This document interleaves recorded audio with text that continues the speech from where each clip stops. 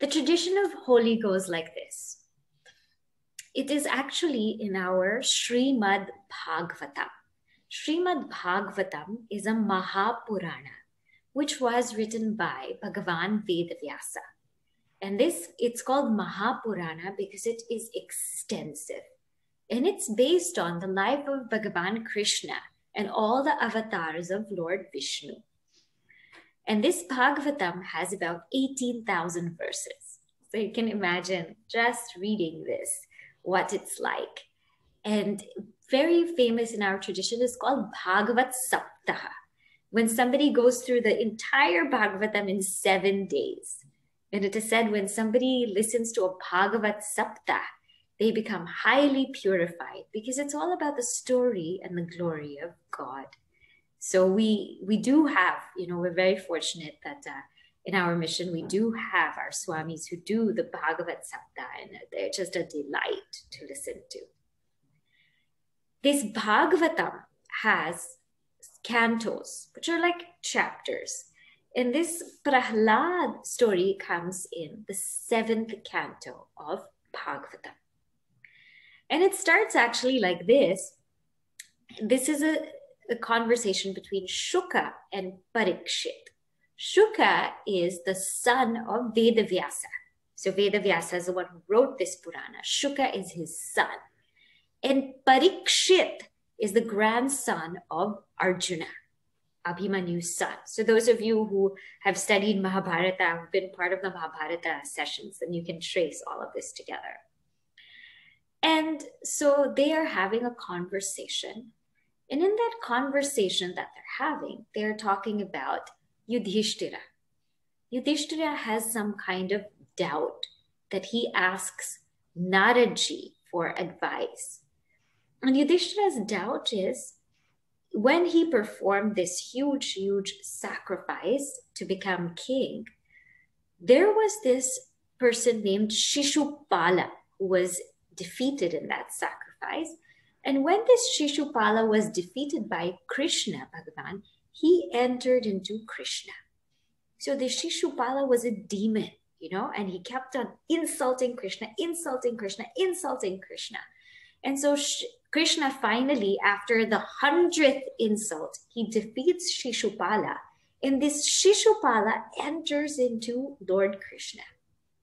Yudhishthira has this doubt as to why a demon enters into God, right? So we know somebody who's good, somebody who's noble comes to God. But somebody who is a demon, how is it that they became united with God? And so Narada tells him the story of Shishupala.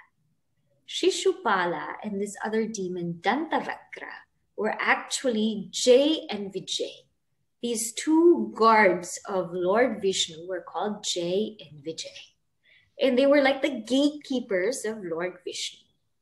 And what happened one day is these Sanat Kumaras, these 4 rishis, wanted to come and see Lord Vishnu. But Jay and Vijay said, you cannot come. You cannot see Lord Vishnu. You're not able to see him. And so Sanat Kumaras, they got really upset and they cursed Jay and Vijay that they would be born 3 lifetimes as Rakshasas. And then only they would be united with Bhagavan. And so the first time as a Rakshasa, this Jay and Vijay comes as Hiranyaksha and Hiranyakashipu. The second time, Jay and Vijay come as Ravana and Kumbhakarna. The third time, they come as Shishupala and Dantavakra. So you see this whole thing where it starts. It's so I'm just saying this. I could go right into the story of Prahlad, but I'm just saying this so you can see how beautiful our tradition is. So, you have Shuka and Parikshit, they're talking. And then in their conversation, they talk about Yudhishthira and Narada. And Yudhishthira's question is about Shishupala. And Narada tells him the whole history. This is what happened. So now we're going to see the life of Hiranyaksha and Hiranyakashipu. That's the first avatar as Rakshasas of Jay and Vijay. what happened there? So what happens is Hiranyaksha is the brother of Hiranyakashipu. He is killed by the Varaha avatar of Narayana. And so their whole family is mourning. They're all mourning and mourning the death of this Hiranyaksha. Meanwhile, Hiranyakashipu is there and he's listening to all of them mourn. And he tells them, now he's a Rakshasa, he's a demon. He tells them there's no point in grieving. Don't you know that the body is not eternal?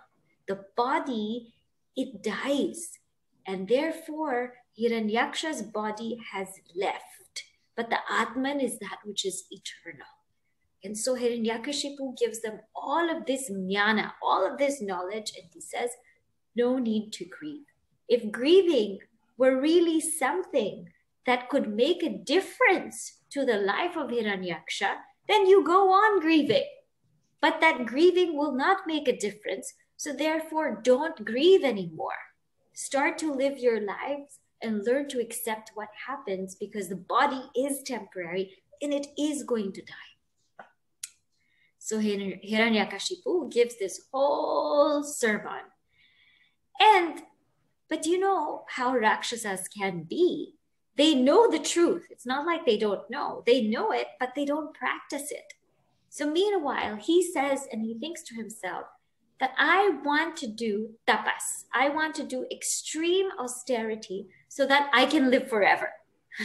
Now, he knows the body can't live forever, but he wants to do tapas so he can live forever. And so it is said that he goes and does extreme tapas, that no other devata could even match his tapas. When the Rakshasas do tapas, ironically, they do a lot of tapas. You know, it takes discipline to be evil. It takes discipline to be good, but it also takes discipline to be evil. And in Hiranyakashipu, it was said he stood in his tippy toes with his arms raised, and he stood like that for a very long time. And the whole world was heating because of his tapas. It was getting burnt because this tapas, this austerity, when we perform, it produces such tremendous energy that whenever we're around those people who do a lot of tapas, we feel it. So much so in our culture today, when we visit holy pilgrimage sites where people have done tapas, you can feel their austerity in those places. Your mind just goes silent and still. So the whole world was burning by his tapas. So the Devatas said, Brahmaji, you better go to this Hiranyakashipu. His tapasya is becoming way too strong. So Brahmaji said, okay, I will go and I will grant him whatever boon he wants. And so there were ants even crawling over Hiranyakashipu's body, but he didn't even care. And Brahmaji came to visit him and said, oh my God, he's doing so much tapas. And he pours water on the body of Hiranyakashipu so that all the ants, they shy away. And he pours that water and he tells Hiranyakashipu, now please stop your tapas. You're burning the whole world. What is it that you want? And he says, I want to become immortal. I want to become immortal. I want to live forever. Brahmaji says, you know you cannot become immortal. You know that. And he says, okay, grant me this. Grant me a life where nobody can kill me, be it man or an animal, be it night or day, be it inside or outside, be it by any weapon or any of your creations. None of this should be able to kill me. And Brahmaji said, well, because you've done tapas, tathastu, then fine. You can't be killed by these circumstances that you gave. And so Hiranyakashipu was thrilled. He was so thrilled that he even took the place of Indra in Indraloka. And he gained so much power because he was this person who was undefeated. And he did not like Lord Vishnu because Lord Vishnu in the Varaha Avatara, he vanquished his brother Hiranyaksha. So he said, whoever worships Lord Vishnu, I don't want to know of them. Get rid of all the Brahmanas, all those who are practicing rituals, all those who are doing good deeds. He said, I don't want any of them here. And this was Hiranyakashipu's attitude. And so many people suffered. And Brahmaji said, don't worry, something will happen. So this Hiranyakashipu had 4 children. And one of his sons was called Prahlada. Prahlada means Prakarshena Ahlada, the one who is the delight to everyone. And this Prahlad was very unique. Was very unique because the time when Hiranyakashipu did austerity, what happened was the Devatas started to take away all their, started to regain all their things from the Asuras. And so at that time, Indra wanted to kidnap, the Devatas, the Asuras' wives. So Hiranyakashipu's wife, Kayadhu, was going to be kidnapped by Indra. But Naraji said, no, keep the wife with me because I know who's in the womb. And so what happened was when Prahlad was in the womb of Kayadhu, Narada kept giving him teachings, kept giving him all the teachings about Narayana. So prenatal education is what Prahlada had in Kayadhu's womb.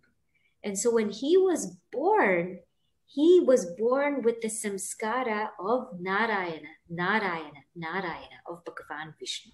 He was born with this samskara because this is what he heard in his mother's womb. Anything that the children hear in their mom's womb, anything that they hear, anything that they listen to, they wake up with that samskara. And so when Prahlad emerged from the womb, this is all he had in his heart.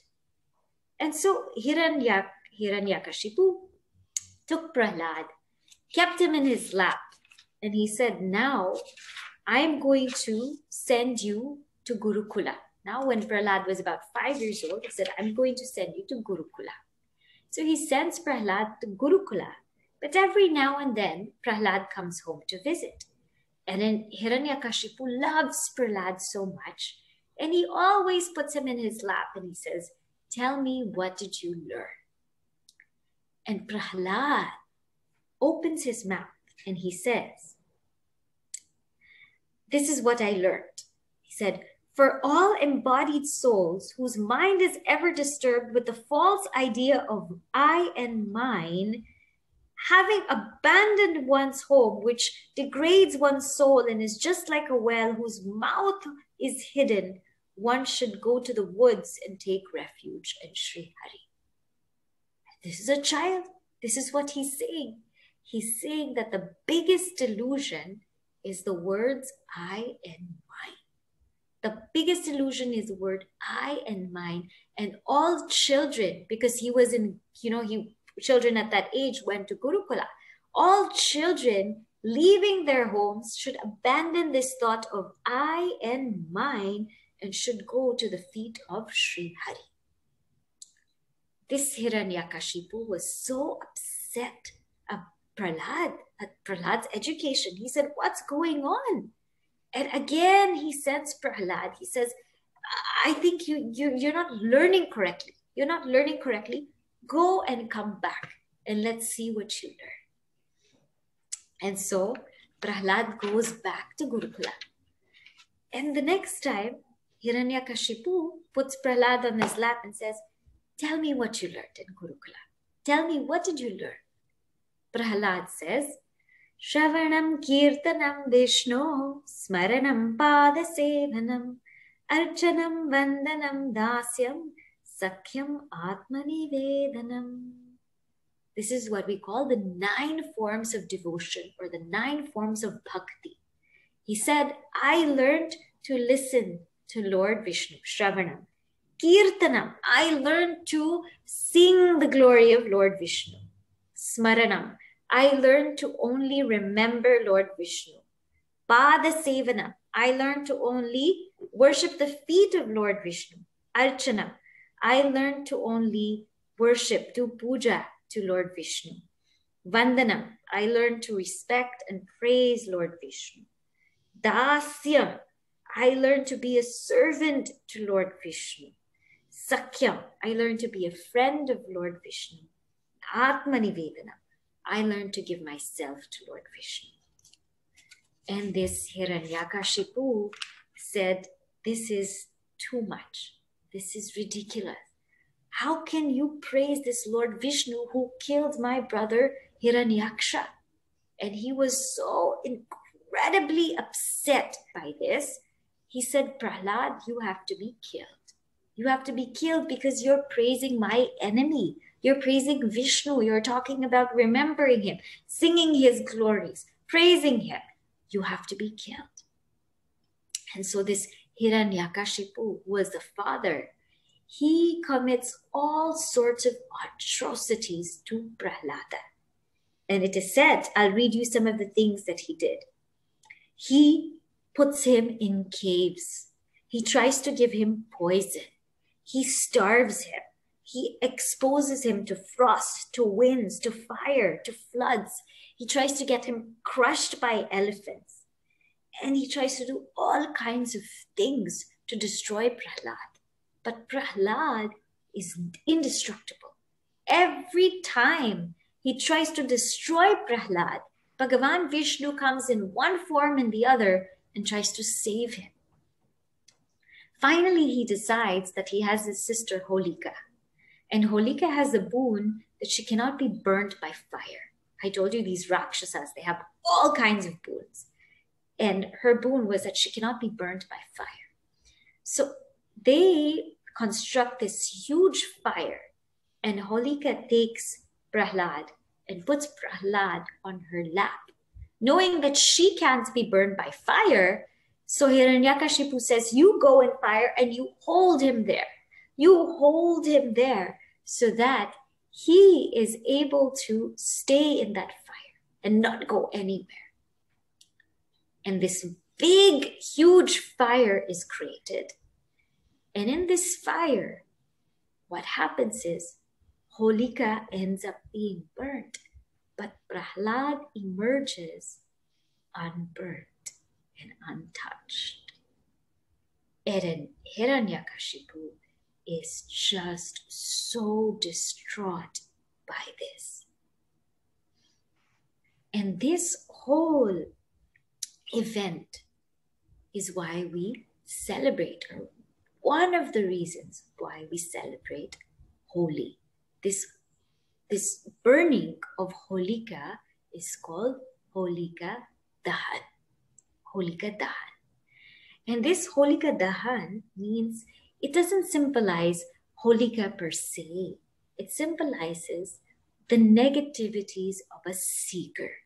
When a seeker is always having negativities that are deep in their hearts, anything that they want to get rid of, anything that is blocking them from pursuing the spiritual path, anything that makes them or blocks them, that is called the negativity. So what is something negative? You know these terms, positive, negative, positive, negative. How do you know what's positive, negative? Negative means it's blocking me from realizing who I am. It's blocking me from my pursuit of truth in the spiritual path. That is called negativity. And Holi resembles the burning of that negativity. And the burning of that negativity only happens or can happen with devotion. Prahlad symbolizes devotion. Whenever we have negativities and we list them all out, sometimes it's anger, sometimes it's procrastination, sometimes it's tardiness, sometimes it's indiscipline. And when we're dealing with our negativities, so many times, so many books will say, deal with this, deal with anger this way, deal with procrastination this way, deal with laziness this way, deal with indiscipline this way. And what ends up happening is we have so many ways to deal with so many things that we're like, how do you do it? How do you do all of this? If I want to clean myself up, why don't you just give me one way? Don't give me so many ways. Just give me one way. That one way is the way of devotion to God, devotion to Guru. That's what Prahlad symbolizes. That every single negativity that we have inside of us, just that one seed of devotion, all of it vanishes. That's what Holi symbolizes. And that is why we celebrate that glory of devotion. The burning of our negativities through Holika Dahan. Means Holika Dahan, don't think of a male or a female, think of the negativities in us. And that is through the colors of devotion. Why we have so many colors in Holi is because Navadha Bhakti, what I read to you, Shravanam, Kirtanam, Vishnu, right? So Shravana, Kirtana, Smarana, Pada Sevana, Archanam, Vandanam, Dasyam, Sakhyam, Atmanivedanam. These 9 forms of devotion are the colors, the different colors that fill the air. That's what Holi is about.